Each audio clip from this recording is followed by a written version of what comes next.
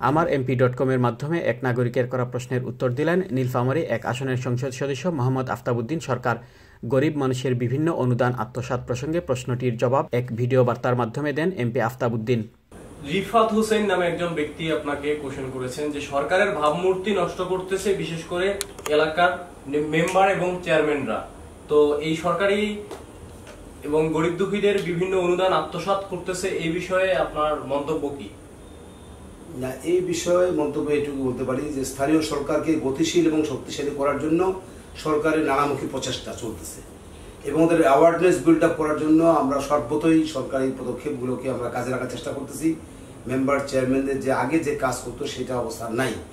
আমি ব্যক্তিগতভাবে ডোমার ডিমলায় 20টি ইউনিয়ন আমি ব্যক্তিগতভাবে প্রতিটা দিনক্ষণ ঠিক করে গরিব দুঃখী মানুষের মাঝে যে 30 কেজি করে চাউল এখন বস্তাবন্দি, খোলা চাল এখন দেওয়া হয় না, 10 টাকা চাউল তাও 30 কেজি চাউল বস্তাবন্দি করে দেওয়া হচ্ছে।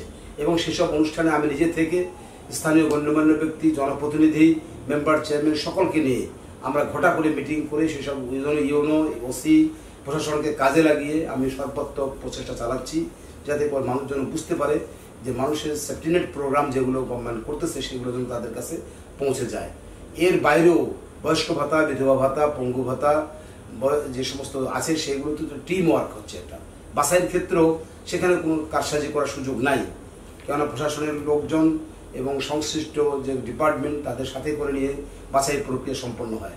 আর কারো হাতে আর এখন ব্যক্তিগত টাকা যায় না, সব টাকা যাচ্ছে ব্যাংকের মাধ্যমে।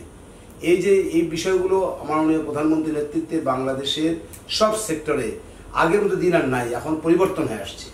তারপরও যেটুকু লিকেজ আছে সেটা যাতে সব বন্ধ করা যায় তার জন্য আমি ব্যক্তিগত সর্বাত্মক চেষ্টা অব্যাহত রেখেছি। ধন্যবাদ। এমপির কাছ থেকে উত্তর সংগ্রহের প্রক্রিয়াটি সমন্বয় করেছেন আমার এমপি.কমের অ্যাম্বাসেডর মোহাম্মদ রাকিবুল ইসলাম।